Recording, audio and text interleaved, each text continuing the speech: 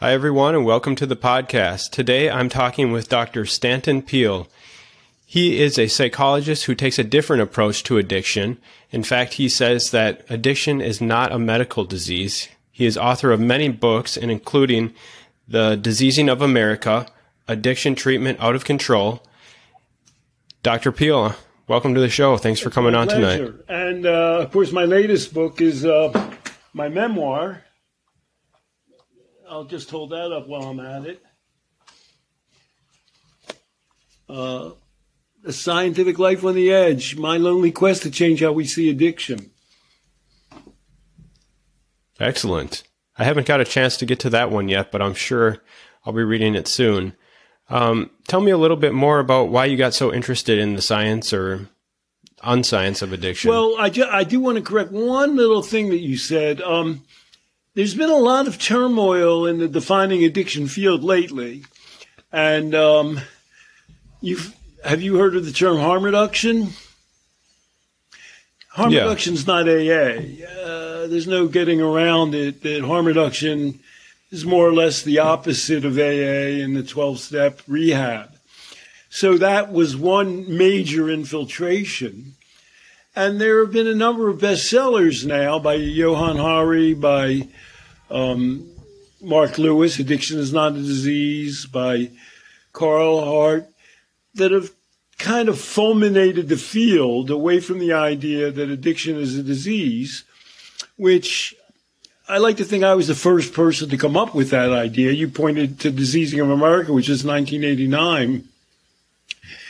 But the fundamentals are, AA and the disease theory don't work. Are you under the impression? AA was created in 1939, and it became pretty much dominant in the United States in the 50s. Are you under the impression that we've done a good job licking our addiction and alcoholism problems? Is that a sense that you have? No. Well, I certainly don't view it in those terms. I view it as addictions typically as a life problem, something, a habit, a fondness for something. Well, that's the same way that I think, but I just want to point to the effect of this.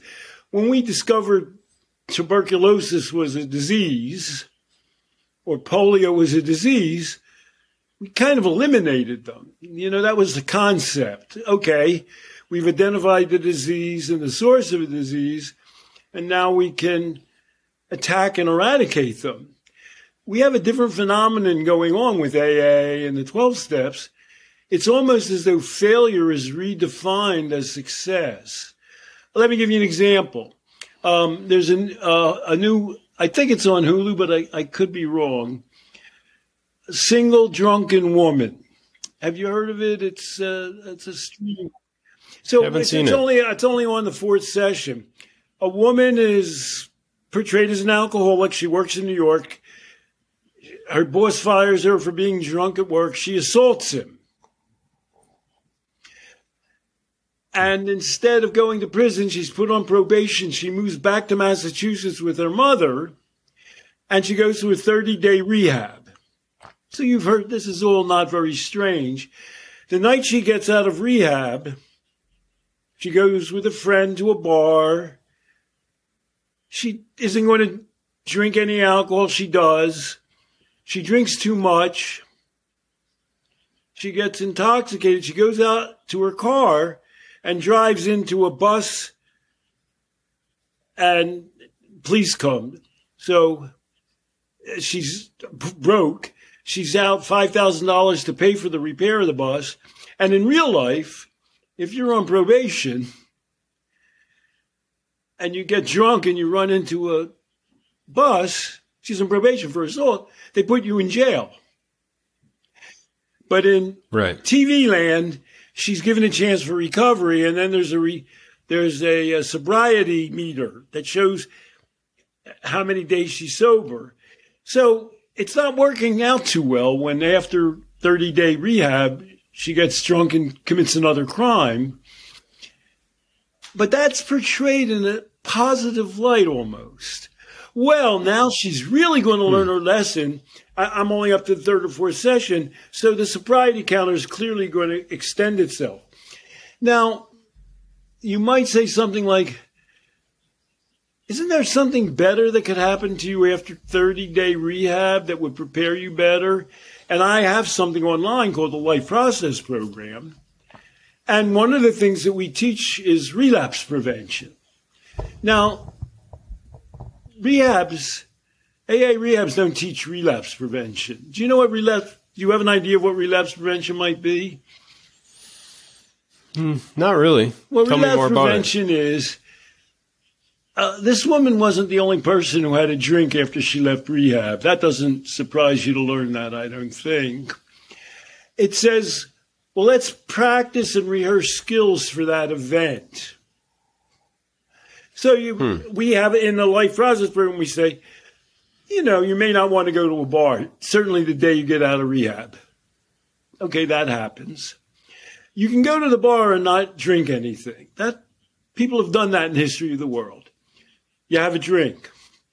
Okay, people have had a drink and not had more drinks. Do you believe that's true? These are a lot of rhetorical questions. I certainly believe that's true. And she drank more. But you could remember, we're talking about a Life Process Program and relapse prevention, which is a skill. And so you say to the person, well, you probably shouldn't go to a bar. You go to a bar, you probably shouldn't drink. You drink, you can have one drink and you can leave. That can happen. That's a human possibility. Let's say you drink too much. Okay, that's not good. But you can still take a cab home, sleep it off, and the next day say, boy, I don't want to do that again. Or that was a bad idea. And your probation officer won't know about it. So the last stop on the relapse is intoxicated. You get in your car, you drive, and you have an accident. All of that, and now in real life, she's up Schitt's Creek. In the movie, she owes $5,000 and she's broke. In real life, she'd be in jail, which isn't helpful. And picture this, single drunken woman is saying, well, that's a good outcome because now she's going to learn how screwed up she is and that'll, down the line, help her. As opposed to what we normally think of as therapy and coaching is to prepare people to deal more successfully, if not perfectly, with their lives. And so, follow my logic, that rehab set her up for failure. They don't have, you could have one drink. That's a possibility. And look, if you drink too much, we're not on board with that. But have it installed in your mind or tell the person you're with, please call me a cab. So this doesn't turn into she could have gone out and killed herself or somebody. Let's not turn this into a tragedy. And that's, in normal human therapy and life, that's considered a positive preparation for life. Because people are always, how shall I put it, making errors. I mean, nobody goes into rehab, and they don't believe it. People in rehab say, oh, I failed 6 or 7 times. That shows how much I needed it. Instead, taking a non-disease approach makes you more realistic, allows you to acknowledge reality, and teach people skills so that they'll cope with it so that they'll have less problems in life. She's going to rehab, and if the events that were depicted in Single Drunken Woman occurred, she'd be up Schitt's Creek. She'd have to serve her original sentence now. It's going to cost her money. They'll fine her. And she owes money because she ran into a bus. And yet that's redefined. Isn't AA great?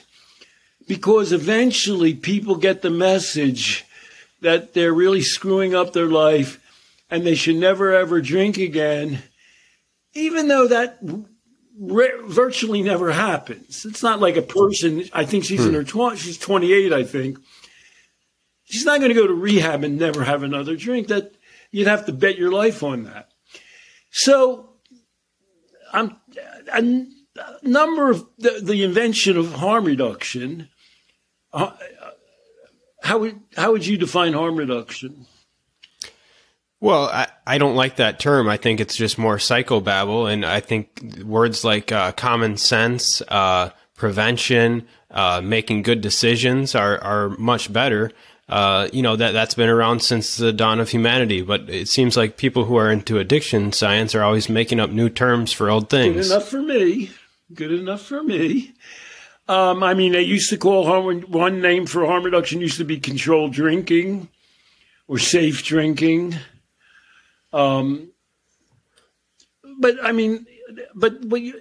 you're right. The accusation you can make against me is, Stanton Peele's just talking about common sense. For God's sake, what a crazy idea. And I agree with you in large extent. The entire addiction field is built on a pyramid of bullshit and misunderstanding. Well, you can never drink again. If you drink once, you're bound.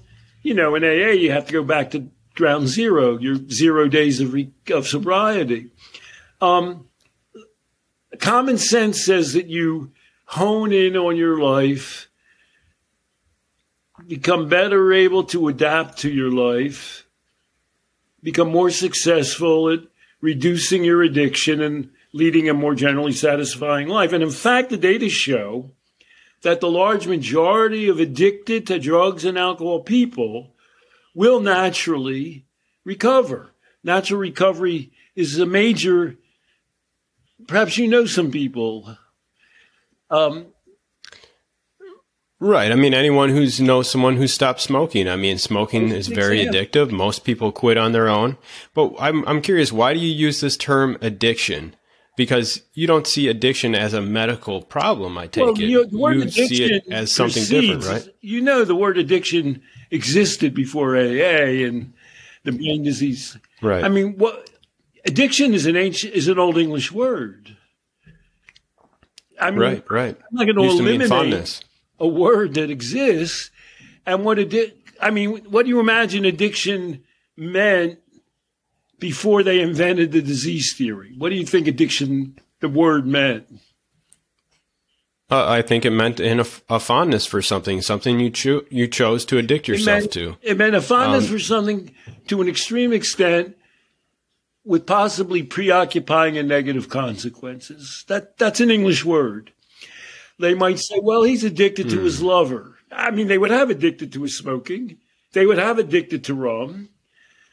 And then maybe you would say it's a little offbeat. They're not saying you're definitely sick, but it indicates an unbalanced life. He's addicted to X or Y. So that word existed. It had a common sense meaning.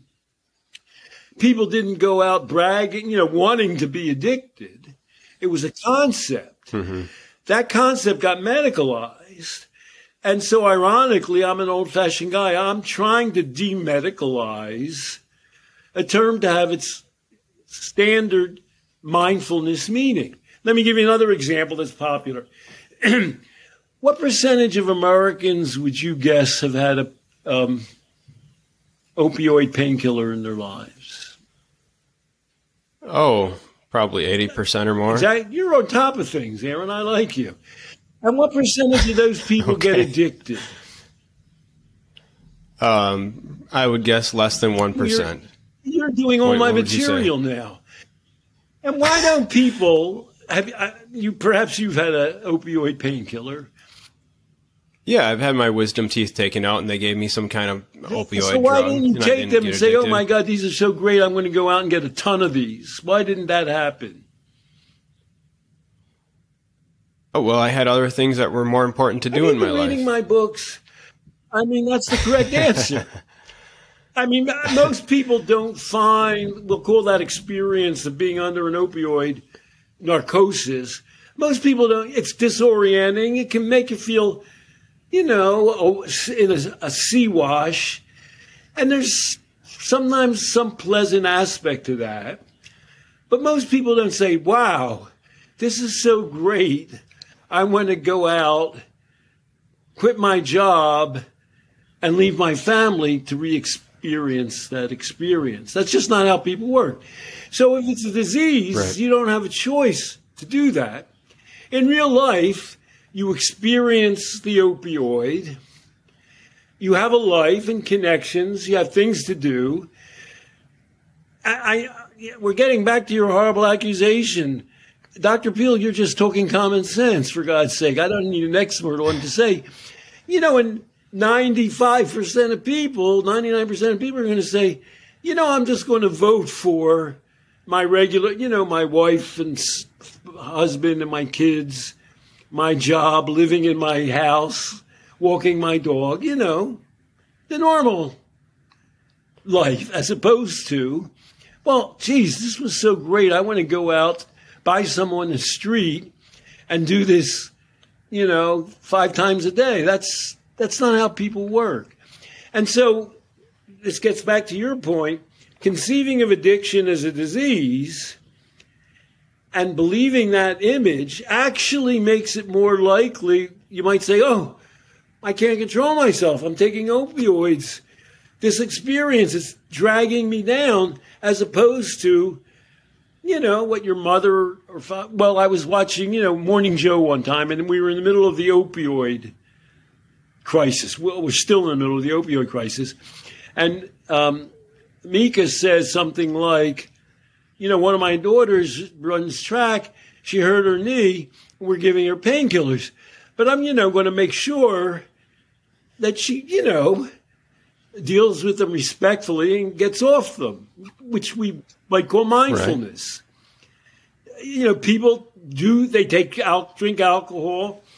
In Europe, they even smoke cigarettes, but they're mindful of where that fits into their lives, and they behave accordingly and appropriately. Yeah. Well, I think one of the most alluring things about calling something a disease, like addiction, is that it absolves the person of responsibility, and it lets others around them absolve that person of their responsibility to live a good life. Because it's very hard to accept that people use their own free will to screw up their lives and make bad choices. And by calling it a disease, that in a way absolves them of their sin. And we can extend that out further. So what happens if somebody near to you becomes addicted? Now, how do you deal with it? Well, if you're rich, you send them to the Betty Ford Center or something like that. Well, let me stop you there. You said becomes addicted. You don't. I would maybe preface that and say, do you become addicted or do you choose to become addicted? Do you decide to be addicted? Well, decide and become are fancy words of intentionality. Some people become addicted. And I'm not a person who says, oh, they decided to, or they became addicted because of X, Y, and Z. I have this life process program. I say, I don't even tell people, you're right. I don't use the word addicted in therapy. A person comes in and they say, they're there, they're paying some money. There's something happening in their lives that's not working for them. They know my program and I am connected with addiction, and that might have to do with a love relationship, food, even exercise, gambling. And sometimes they want to know if they're addicted, and what I say to them instead is, well, let's hope you can make that decision. Why are you here? You're not feeling comfortable about something, are you? And they'll say, well, I'm worried about my eating or my gambling. And I'll say, why are you worried? And they'll say, well, I lost my paycheck. Or, my wife says if I don't stop, she's going to throw me out of the house. And I say, okay, let's just focus on those things let's just talk about them. Why did you spend your whole paycheck? Why is your wife upset about that? What's your relationship with your wife like? What did you get out of, when you were gambling? Tell me what those feelings were like. why were those positive for the time being, like just being completely absorbed in something? And I don't really need to make any inputs at all. And you can't make any inputs at all. You can't say, oh, you should be nicer to your wife. You can't say, oh, those are irrational feelings you're having that you like so much. You can only explore them with the person and have them understand the concept. So in a way, we're doing an existential audit. We're saying, you tell me what this thing is doing for you. You tell me if that's starting not to work for you. You tell me what makes that true. You know, I love my wife. I don't want to piss her off. You know, I like being married. And I say, okay. And then I'm doing a quick version of all this, you know. What would it look like for you to avoid this particular problem? You know, gamble less, and then, you just work it all the way out. How would you gamble less? You know, and you can even throw curveballs at them. You say, oh, gosh, I guess there's no way you can gamble less. You can see where, people are going to say, no, I didn't say that. Oh, I thought you were saying that. They could say, no, I used to play basketball. I could play basketball instead. To tell you the truth, I haven't been spending enough time with my children. I could take them, out to eat, on a weekend night when I'm most prone to get. They've got all the answers. I know what it looks like for people to become addicted and unaddicted. I know how that looks. And I'm helping them travel down that common sense path. Because I agree with you, we fancified up the whole thing so much. Oh, here's an MRI of the brain. That's really going to help people. Or even giving them a medication is going to help them. We've simply got to have a person bring their life in line with the values that make them happiest and, allow them or assist them to make those connections, which are people make all the time logically and connect up. I'll go to an audience and I'll say, what's the toughest addiction to quit? And these are recovering people. And they all shout out smoking. And I say, wow, huh? Has anybody in this room quit smoking? And if they're counselors by now, 70% of the people raise their hands. And I've been in rooms where that's 500 people. And I say, oh, so wow, that's great that you all quit the hardest addiction to quit. How many of you went to a support group or therapy to quit smoking? And, 500 people have said they quit smoking. And 2 people raised their hand. And I said, man, you guys are too radical for me. You're all in recovery. And 99% of you, a bunch of you, majority of you quit the toughest addiction to quit. And virtually none of you got any formal assistance to do it. And now they're buzzing and uncomfortable. And then I say, what made you quit? And I call on some people. And of course they have the stupidest. By stupidest, I mean, they're just like life reasons. I got pneumonia and I just had, a baby daughter.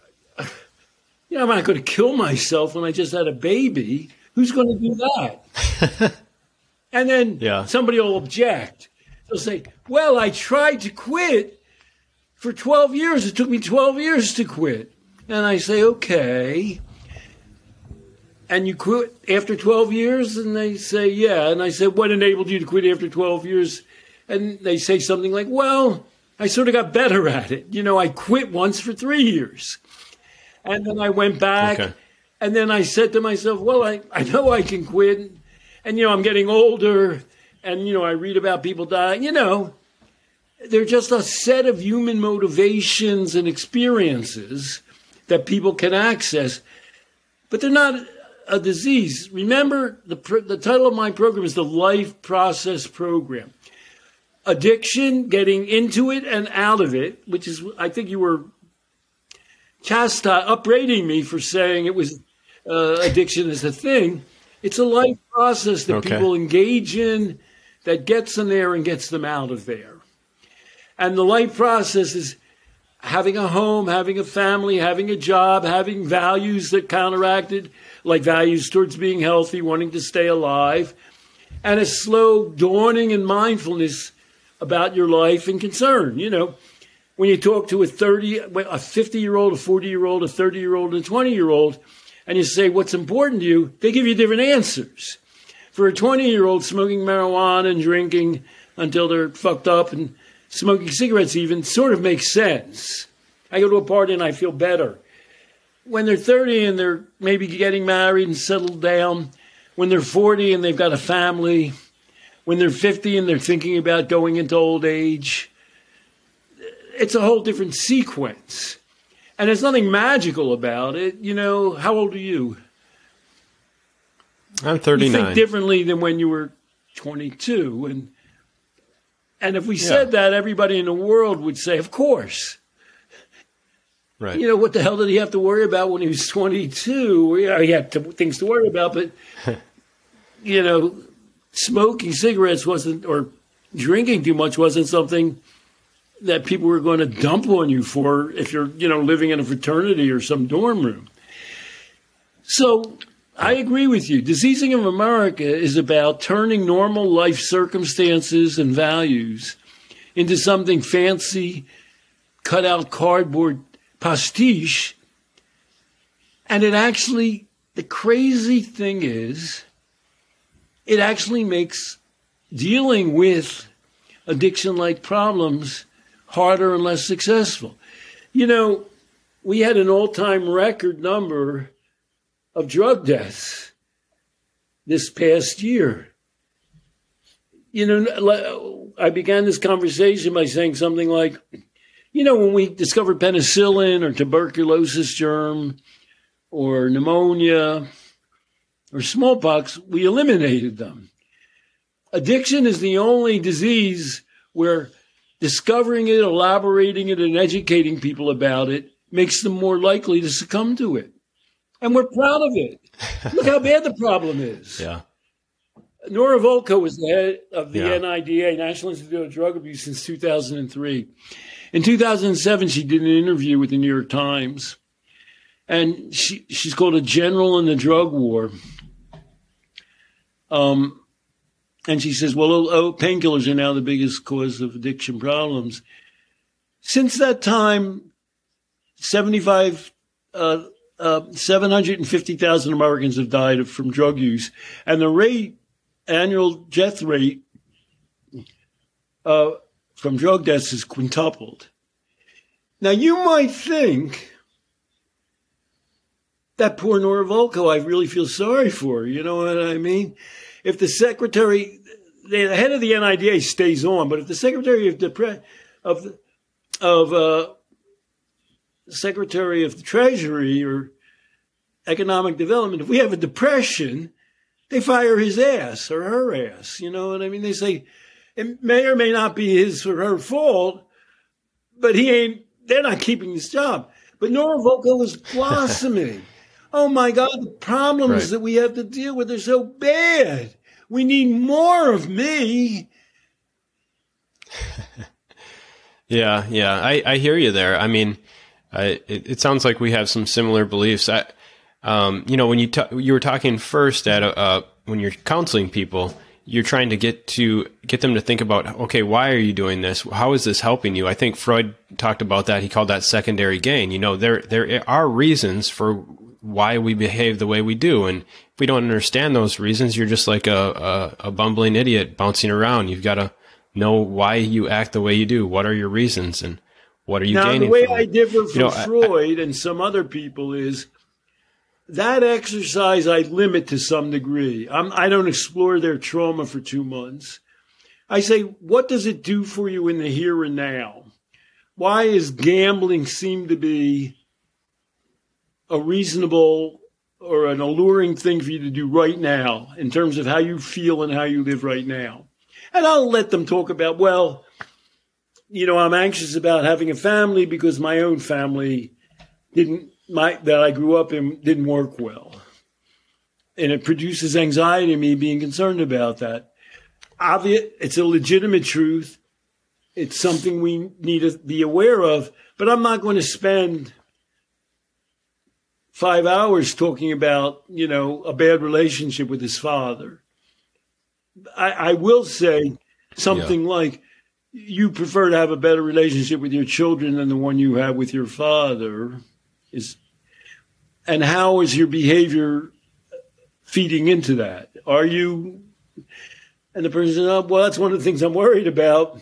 I mean, I'm speeding this all up. That's one of the things I'm worried about. And I said, is there anything you could do about that worry? And the answers are, well, I could drink less, not smoke, not go out and gamble on weekends. It's all common sense. But the important thing about what you said, Freud wants to know the reasons. The good thing about harm reduction is it's non-judgmental. You're not there to say, AA says you have to make amends and you have to list all the sins you've done against people. Well, obviously when a person comes in and they spend some money to deal with the way they're behaving, they're not 100% happy. But my job isn't to make them less happy about themselves and their lives.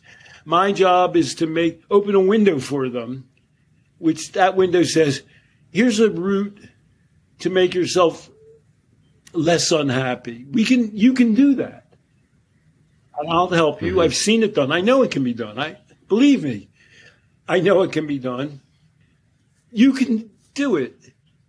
And encouraging them with it's called efficacy or agency, to believe that they can improve that's the most important essential ingredient. People are demoralized sometimes. And it's amazing how often, if you say to somebody, you're fucked up for life. You can never drink again. You were traumatized by your family. You're never going to get over that. Those are all disempowering statements. And the single most critical thing you need to do to help a person is to say, we're not here to approve of anything that you're guilty about or that you've done wrong, but we're here to enable you to see that you have the power in yourself, not a higher power, to improve your life, to remedy those things, and to proceed in a more constructive way from here on in. Yeah, that's another thing, that when you medicalize something, it's almost like you're depersonalizing it. When with addictions, it's a very personal thing. And I think that taking away that power by saying, oh, you can't control this, and you're saying, on the other hand, wait a minute, you can, and you can do this. To my mind, that's a much more empowering, helpful viewpoint than someone who says you can't control this. I had one question. In real life, go ahead. We've gotten away from, we don't call people crippled anymore. You don't label people, except in AA and rehab, you have to declare that you're an alcoholic. It's sort of like, screw all that modern way of thinking. We're AA, or we're the brain disease, or we're the trauma people. We want you to get up and admit that you're powerless, that you have a disease, and we want you to label yourself that. Proudly say, I'm an alcoholic. You don't go to a person with a reading disability and say, except to the extent that you have an AA mindset, say, I'm permanently disabled. When people say to you, who are you? I'm going to say I'm a reading disabled person. And everybody knows that that's crazy. If you do that to a child, I don't know, they'd arrest you. If you have a child who bites your nails, you don't say, that's a disease you'll never get over. If you have a child who wets their bed, you don't say, you're doomed forever to wet your bed. You have this disease that nobody does that. Everybody knows that's crazy and stupid and self-defeating. Yeah. So to a large extent, I the think disease theory, which sort of they teach in the schools now, to a certain basic extent, every thinking person knows it's nonsensical and illogical, and it's not something they really want to do. So there's a question that you have to answer. Why do people have to go to rehab so many times? And why do they fight the idea of being called an alcoholic and that they have a disease and they can never? Why do they do that? And the AA, a single drunken woman, is about how you have to pulverize the person down until they stop believing, until they stop resisting that. But if you actually have a way to help people, you don't have to fight them. You don't have to go in and say, oh, you stupid idiot. Don't you realize you're in denial, that you're actually a powerless alcoholic? You don't have to fight with a person if you believe and they believe that together you have a way of improving your life. Right, right. Yeah, I mean, Thomas Szasz wrote about how we live in a therapeutic state, and now everything has been medicalized. Are you familiar with Szasz's work? Yeah. What do you, you mentioned that you were one of the first to come up with this idea that addiction isn't a disease. I found out about you by reading Jeffrey Shaler's book, Addiction is a Choice. Are you familiar with that book? Oh, you didn't notice that Jeffrey Shaler thanked me for helping him to write that book and providing a lot of the references for him? Oh yeah. I'm familiar with Jeffrey Shaler, okay. yeah. Yeah, okay. But it sounds like you guys have very similar viewpoints on that. We do. I avoid saying addiction is a choice, and that, as you started out saying, there's no such thing as addiction. I mean, there are people that kill themselves, and they kill themselves in a variety of, they smoke too much, they drink too much. I mean, that woman who got in a car could have killed herself. What would you say was the addiction that causes the most death, objectively? If you had to add up all the numbers. The addiction that causes the most death. I don't know. That's a tough one. I guess. I'd say love addiction.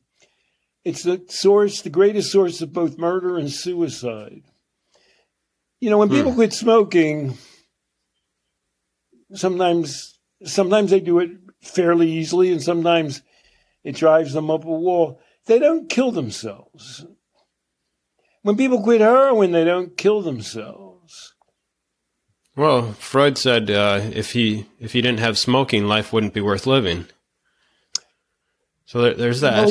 But I agree with you in general. After he got lung cancer. I agree with your greater point in general, though, that things other than drugs are probably Well, there's a million stories I could tell you. There's the identical twins who were dating the same man, and one of the identical twins took a kitchen knife and stabbed her identical sister to death. Oh, my gosh. That happens. Things like that happen all the time. Okay. Why do you tell that story? So rather than be deprived of a loved object, and obviously your adorable person would say, how good a love object is this if he's screwing your sister too? But she's so convinced of her need that she can't live without this person that she kills her rival, who happens to be her identical sister.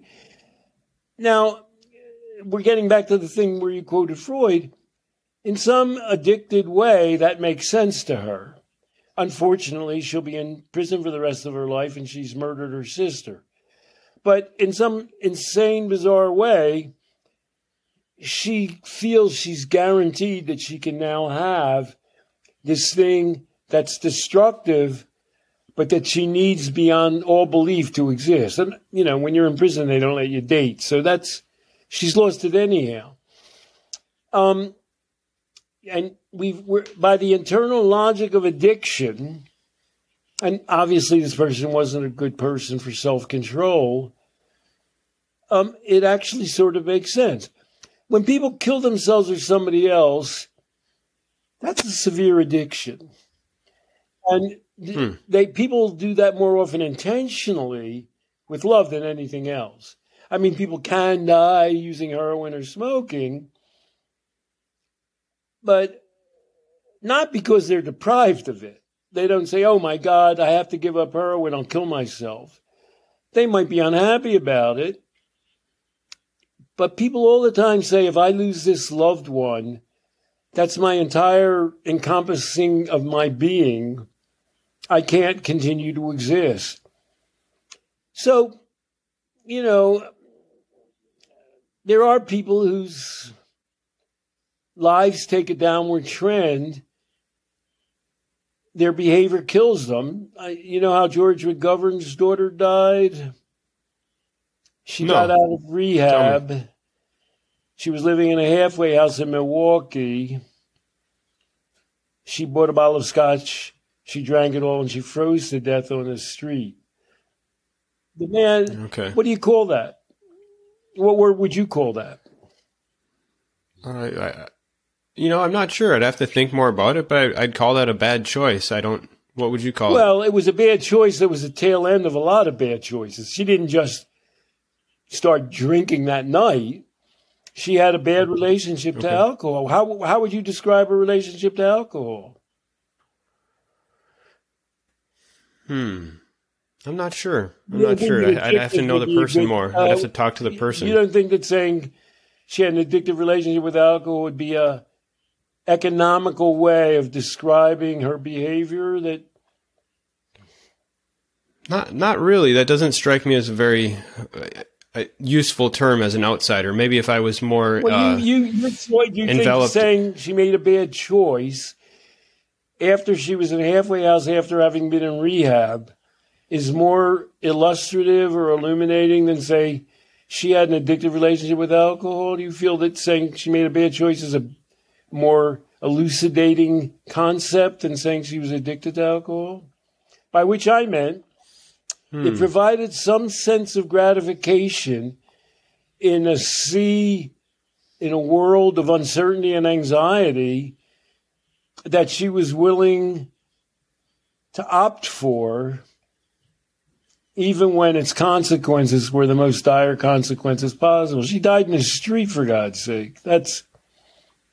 Yeah. So I don't... Well, I think the second way you said it makes more sense. I have a brother who committed suicide. I only had one sibling, and my brother committed suicide. I had 3 children. I never once said to my children, oh, you're in danger of committing suicide because it runs in our family. I never once said that. How do you think... But, I'm aware of it. And I'm aware of my brother. What would you think would be some of the ways, without ever having a discussion like, oh, you're prone to commit suicide, that's a gene in our family, what would you think would be some of the ways that I would make it less likely or unlikely that they would ever commit suicide? I mean, probably by loving them, by teaching them good life skills, good habits, things like that. Well put. By having them enjoy life, having them love themselves, having them feel that the world... I mean, my brother committed suicide at a point. He was an adult when he felt his life choices were closed off to him. So, you want them to have good life choices.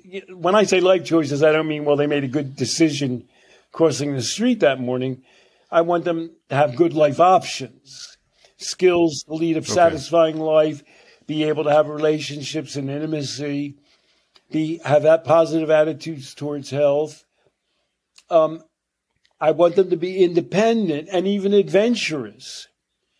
Now, if we stop back to our initial discussion, you're going to say, Dr. Peele, all you're talking about is good child rearing habits. Basically every good parent understands what you're saying. It's not magical.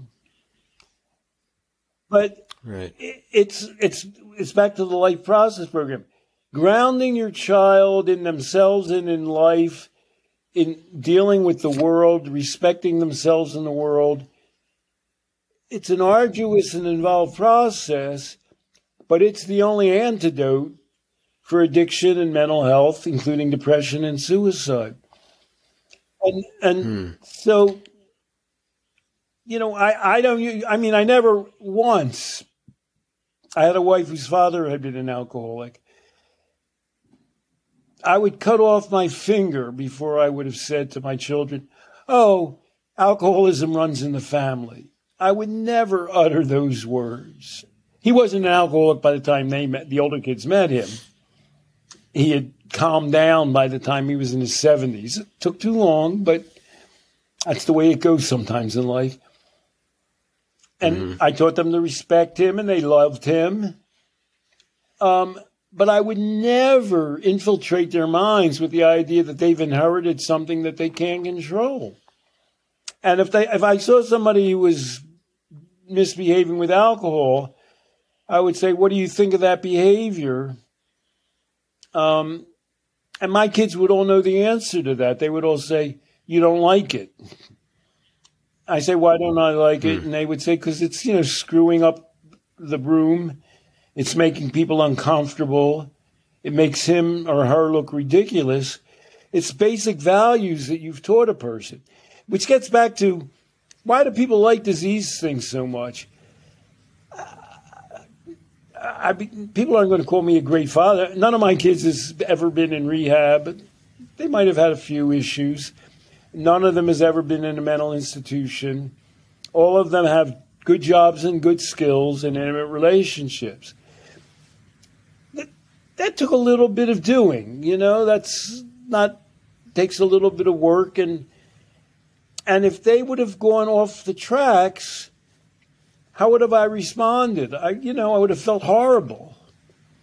My mother-in-law used to say, you're only as happy as your most unhappy child. That was one of her Romanian sayings. And, if your child is severely distressed, that can dominate your life. And so when that happens, you're not in a good mood for saying,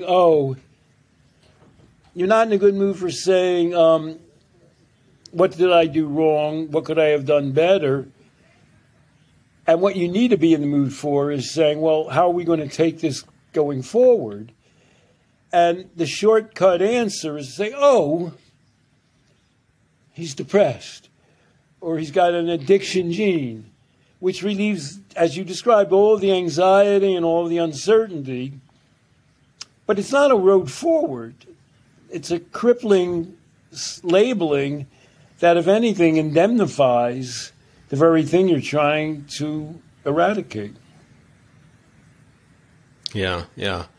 So if people like what you're saying and they're agreeing with you, where do they start off with learning more about this way of thinking about addiction? Well, where do they go? Where do they start with? There is something called, if they're concerned about a problem, we have something called lifeprocessprogram.com. They can go to my website. They can go to the lifeprocessprogram.com website, and you don't have to sign up for therapy. There are descriptions and there's articles there you can read, like some that you've read. I have a website called Peele.net. You can rifle through some of the key articles there. I've written some classic books, Love and Addiction, Diseasing of America that you held up. I have a self-help book called The Truth About Addiction and Recovery. I have another one called 7 Tools to Beat Addiction. I have one about child rearing called Addiction Proof Your Child. So you can look up Peele on Amazon or wherever you purchase your books. Pick one, for your leisurely reading on Saturday rather than going out gambling or stabbing your identical twin sister to death. That's a bad joke. My material is out there. And the most important thing, Aaron, is, and I'm going to have to give you credit for this, kind of forget everything you think you know about addiction. You and I have said some radical things here today. My books can be kind of radical. He's not saying what AA is saying. Relax. Open your mind and just say, well, let's think this problem up from ground zero. Like, what do they call it? Zero-based accounting. Let's just start at the bottom and build our way up and see what kind of a structure we get following Dr. Peele's lead if we're reading. It's still, if you buy a book, it's still $10. It ain't $50,000 for, a month at Betty Ford or Hazleton. Mull over the ideas and suspend your disbelief in terms of what has been fed to you from school on. Or you might do the exercise that you described, or I described. If you're out for dinner, if you're an adult with a bunch of people, you might say, oh, has anybody in this table ever quit an addiction? Oh, let's make it legal addictions. Anybody in this table ever quit smoking? Chances are a couple of people are going to raise their hand. And you say, wow, I heard that's really a hard addiction to quit. How did you do it? And then they'll tell you some, quote, goofy reason, I decided I wanted to become a runner. My daughter came home from school and said, Daddy, do you know you're killing yourself? Don't you love me? I mean, it's going to be some human factoid. And then ask yourself, what is this story in my actual, and if you quit smoking, ask yourself if the person we're talking to, how can they learn the way we're thinking? If a person quit smoking themselves, how did that happen? That truth, which resides in you, is actually more illuminating than all the bullshit you're going to see on television and learn from watching Single Drunken Woman. Excellent. Thank you for that. Where's the best place to follow you? Are you on Twitter? Do you post on your website? What's the best place for updates? Basically, I do a weekly podcast lately with a man named Zach Rhodes. If you look up, gosh, I should have a better reference for it. I think it might be called Life Process Program Podcasts. I do have a YouTube channel. And I have lately been putting up podcasts there, which are a little more intellectual than the ones in the Life Process Program. But if you search my name on the internet, you'll find me. So far, I haven't been canceled, so I'm kind of out there. Okay, great. Well, thanks so much for taking the time to come on the call with me tonight. It was great talking with you. Aaron, thanks for having me so much. I'll just hold up this is my life story, which is sort of, into your terms, here's a man who talked common sense and he had to fight for his ideas for his entire adult life. And thanks for having me on. I couldn't have enjoyed myself more, Aaron. Excellent. Adios.